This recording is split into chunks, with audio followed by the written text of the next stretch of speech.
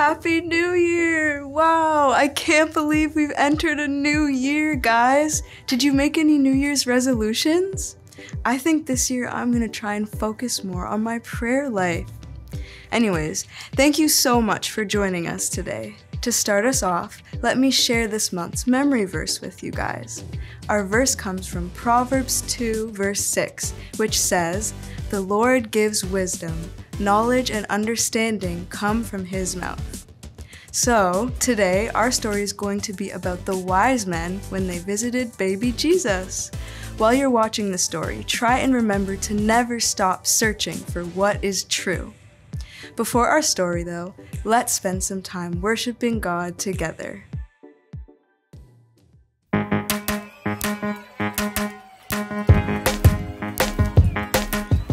I am scared of what I don't know, when I'm afraid, thinking I'm alone, you remind me that I still belong. God, you help me to grow. When I am scared, I don't feel strong. When I'm afraid, something is wrong. You remind me that you're in control. You teach me to know I am learning. You make me so courageous. You make me curious. There is so much you have given, so much to explore. You're teaching me I'm gonna be a better me.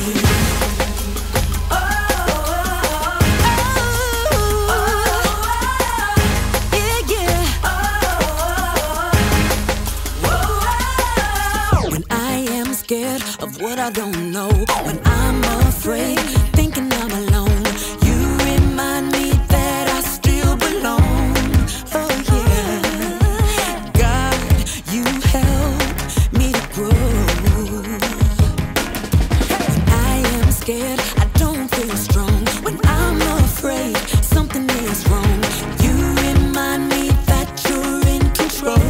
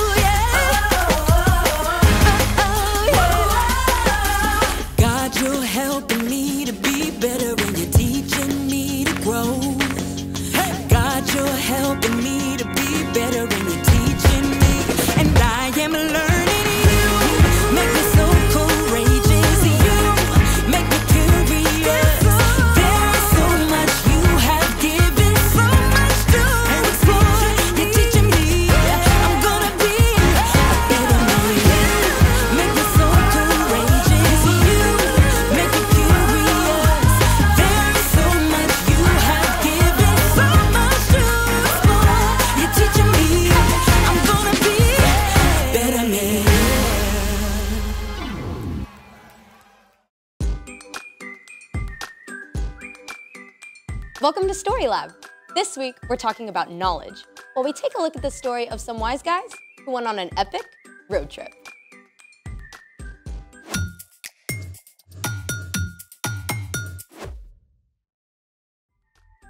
Hey, I'm Skylar. And I'm Sebastian. We're talking about knowledge, which is learning something new so you can be better at whatever you do. I want to know what's in this box. So do I. You mean you didn't wrap it? Nope. It's a leftover gift I forgot about. There's no "from" on the gift tag. Yeah, I don't know who left it. So open it already. What? I want to see if I can gain some knowledge about what's inside without opening it.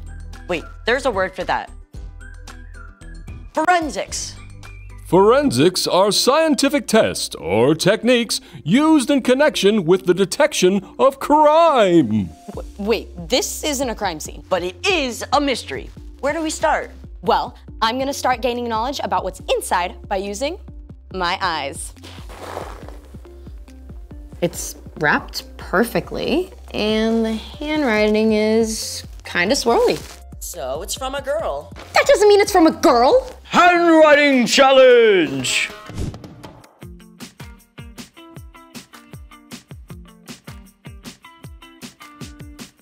Yours is swirly-ish.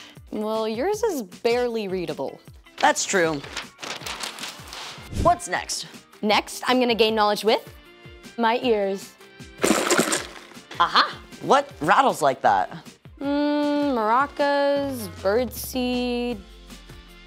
Snakes? So whatever it is, it rattles and it's from a girl. Maybe from a girl. Eyes, ears. I'm gonna gain some knowledge with my nose. Wait. I'm getting something. Salmon kibble? Sorry, I let my dog lick my face. Ew. Okay, so we've done eyes, ears, and nose to gain knowledge. Taste! I am not licking that box. You're running out of ideas. Too bad we can't do an x-ray. Can we field trip to urgent care? I don't think they take this kind of walk-in. Let's drop it! Ready? Ready.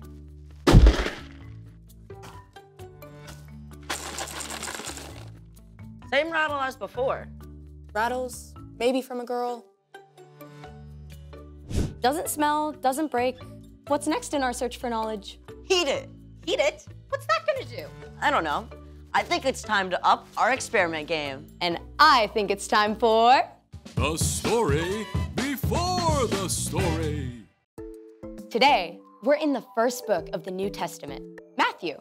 But before Matthew, in the very beginning, out of deep love, God made an amazing world. But when people turned away from God, the world was broken. God made a plan to draw people back to relationship. So at the right time, God sent a tiny baby to be born in the small town of Bethlehem, God's very own son, Jesus. Which is where our story starts. Take it away. Hey, Erica. Hey y'all! So, we don't exactly know how the wise men discovered what the star meant. Look at that new star rising in the west. It's so bright. Surely it means something. But they may have known about Daniel, who had been taken as a captive from Jerusalem to Babylon hundreds of years before. Daniel had been an advisor to the king and would have shared the Jewish scriptures and promises from God with his fellow advisors. Look here. In the Jewish scroll of Numbers, A star will come from among the people of Jacob. A king will rise up out of Israel. A brand new baby king. Whether the wise men figured out what the star meant from ancient writings, or God spoke to them directly, they did not waste time in doing something with their newfound knowledge. The wise men packed up supplies and gifts and set out on what would have been an epic road trip across the desert. They followed the star for months or even longer, over ancient roads and through steep mountain passes. At last, they arrived in the city of Jerusalem. where is the child who has been born to be King of the Jews? We saw his star when it rose. Now we've come to worship him. Word of these exotic visitors quickly made its way to King Herod at the palace. Now, Herod had been appointed ruler of Judea by Roman Caesar, but the position was not secure. The last thing he wanted was some upstart new king to challenge him. So he called for the Jewish priests and teachers of the law. Where's this Jewish Messiah supposed to be born? In Bethlehem. How do you know? The prophet Micah, your majesty. He says, "But you, Bethlehem in the land of Judah, are certainly not the least important among the towns of Judah. A ruler will come out of you. He will rule my people Israel like a shepherd." Oh, well, I see. Have these, wise men come see me, huh? Keep it on the down low. The wise men soon arrived at the palace. King Herod asked to know when the star had appeared and tried to put on a good face on his fear and brewing anger. I want you to go to Bethlehem for me. Search for this child and report back when you find him. Then I can go and, worship him.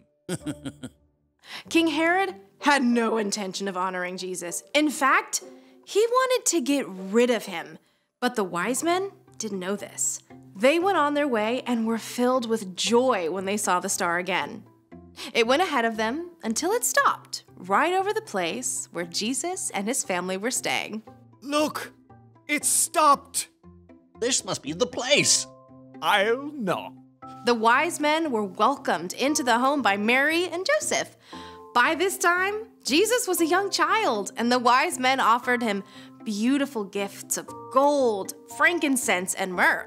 These were not your average baby shower gifts. In fact, these were the kind of gifts that would be given to a powerful king.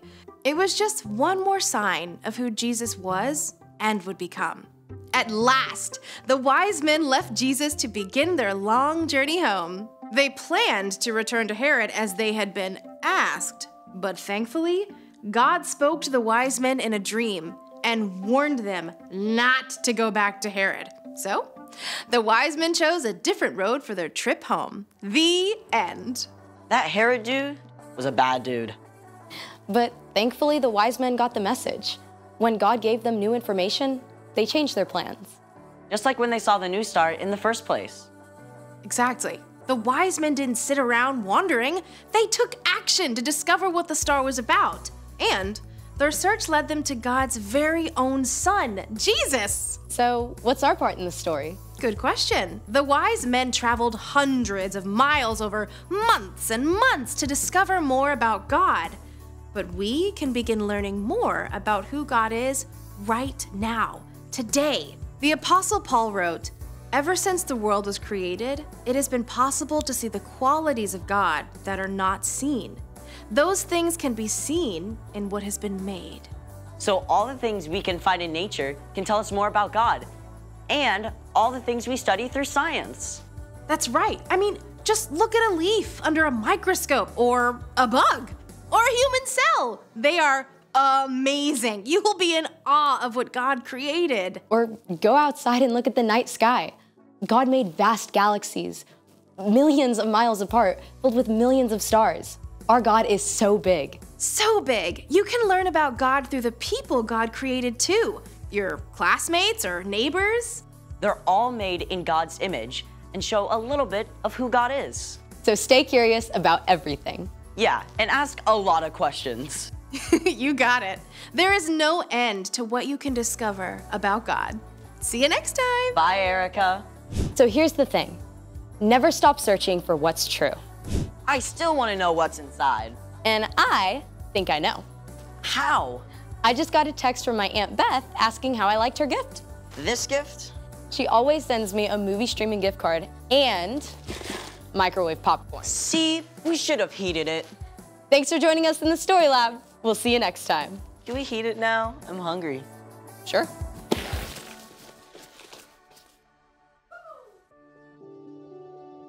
As they said in our story, it's possible to look at God's creation and see the qualities of God that are not technically seen. Sometimes when I go for walks in nature and everything seems so quiet and harmonious, I feel like I'm experiencing the peace of God's presence. When I have meaningful conversations and relationships with people, I'm reminded about how much God cares about His relationships with us too. God's goodness and truth is everywhere. We just gotta keep searching for it. Okay guys, so now it's time for our reflection questions that you can answer together with your family. So pause the video when the reflection questions pop up on the screen, and once you're done, you can grab your younger brothers and sisters for the preschool service.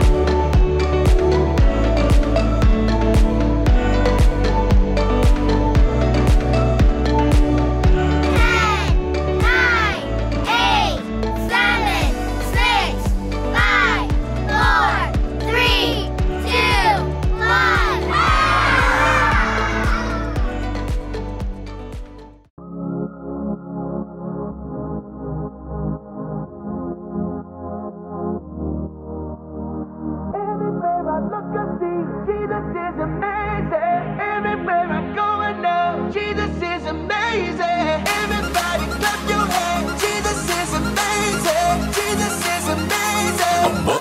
Amazing. I have a friend who cares. He is with me everywhere. Even when I fall asleep, he is there protecting me.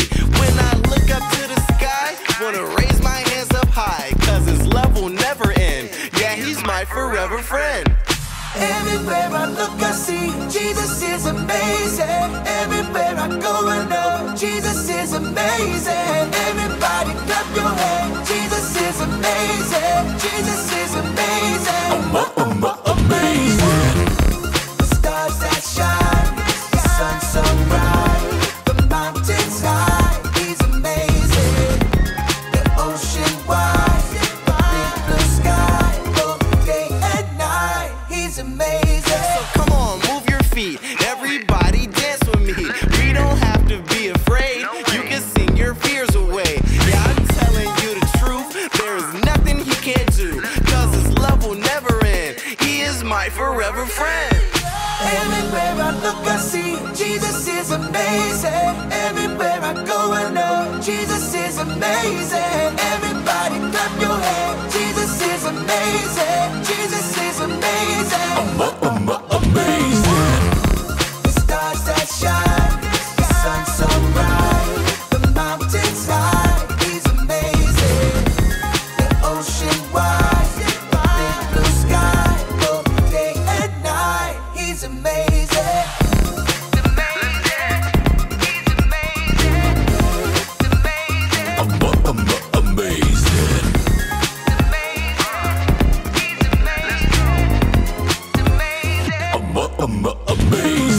Everywhere I look, I see Jesus is amazing. Everywhere I go, I know Jesus is amazing.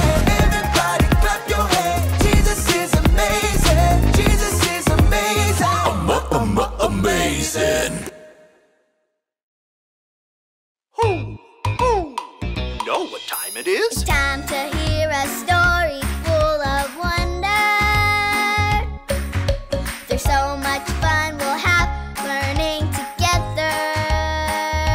So let's go down to the clubhouse with Ollie and his friends. Let's go down to the clubhouse where wonder never ends at the Wonder Clubhouse. At the Wonder Clubhouse.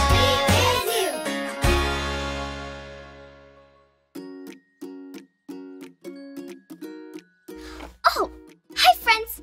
I'm Peyton. I'm playing school with my new toy.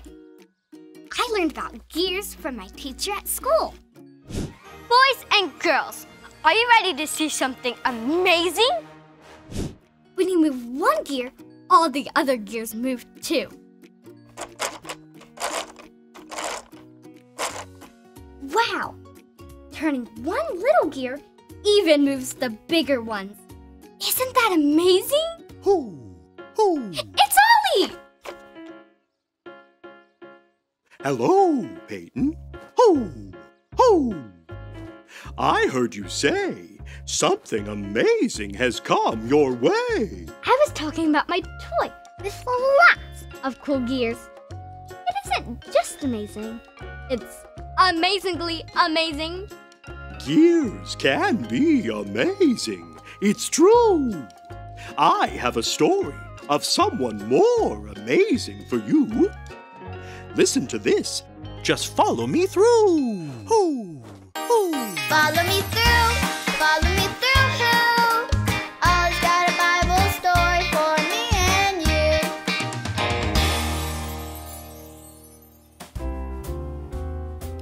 Well, hello, friends. I'm Aisha. Welcome to my cupcake food truck. Do you want to step into my cupcake workshop and see my latest creation? Ta-da! It's a cupcake delivery machine. You can choose strawberry, vanilla, sprinkles, chocolate, whenever it comes around. Isn't it amazing? And if you think that is amazing, wait till I tell you today's story. If you're ready, on the count of 3, yell, "Tell me a story." 1, 2, 3. Tell me a story.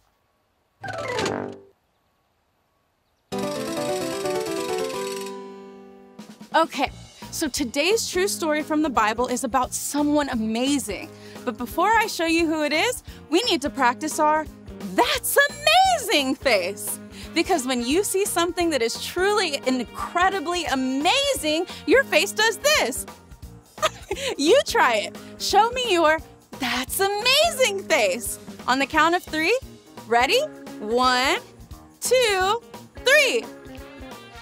Yes, that's it. Well, the person I want to tell you about today made a lot of people make their "That's amazing" face. His name is Jesus.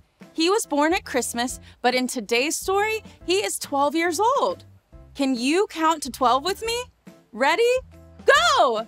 1, 2, 3, 4, 5, 6, 7, 8, 9, 10, 11, 12.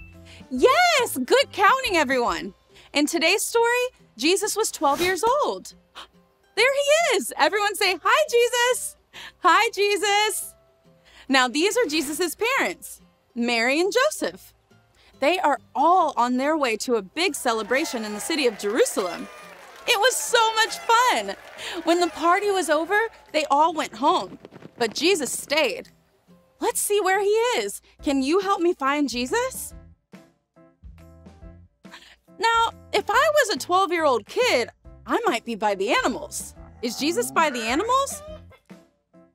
No, I don't see him there. Maybe Jesus was hungry. Is he by the snacks? No, not there either. Oh, look, it's a group of grown-ups. It looks like they are listening to someone. Can you see who it is? Yes, it's Jesus. There he is. We found him. It looks like he's teaching all of the grown-ups about God. And, oh wow, look at their faces. It's their "That's amazing" face. Can you make your "That's amazing" face? Yes! The grown-ups were so amazed at what Jesus was teaching them about God. Jesus was so wise and his answers were wise. No other 12-year-old was like him. Jesus was amazing! But guess what? Mary and Joseph didn't know that Jesus stayed to teach. They were on their way home and suddenly realized Jesus wasn't with them. So they went right back to the city to look for Jesus. Everyone looked for Jesus. They looked and looked and looked everywhere, and then they finally found him. It was amazing that Jesus was teaching grown-ups. He was only 12 years old, but Jesus was so wise and knew so much about God. Jesus is God's son, and Jesus is amazing. And do you know what I think about that? I think that's amazing because Jesus is amazing. Did you like the story? If you did, give it 2 thumbs up. 2 thumbs up. Hey there, Ollie. Tell me, who is amazing? Jesus is amazing. Yes, it's true. Now let's hear it from you. Tell me, who is amazing? Jesus is amazing. That's the truth, friends. See you next time. Bye. So there's your story, and it's all true. Jesus taught grown-ups, and everyone was amazed. Hoo! Hoo! Thanks, Ollie. Goodbye to you. Hoo! Hoo! Jesus was only 12 years old when he taught grown-ups. That's not much older than you and me. Jesus is amazing. I think I got the story. Did you get it? If you did, say got it. Get it? Got it! Good. This toy is amazing, but Jesus is even more amazing. See you next time. Bye!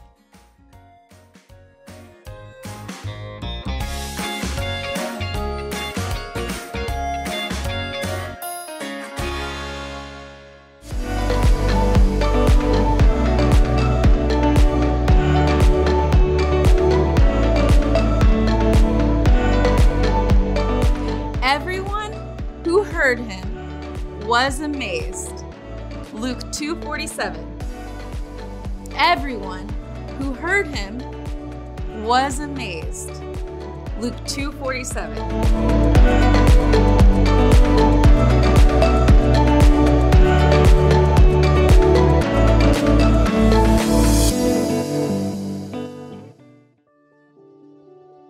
What a great story. Jesus is amazing. Before we go, let's pray together and thank Jesus for being so amazing. All right, close your eyes and bow your heads with me. Dear Jesus, we thank you so much for being so amazing. We love you so much, and we know that you love us too. I thank you that we can learn how amazing you are through your stories, and I thank you that you died on the cross for our sins. We feel so special and loved by you. Amen. All right, Bayview kids, see you next week. Bye.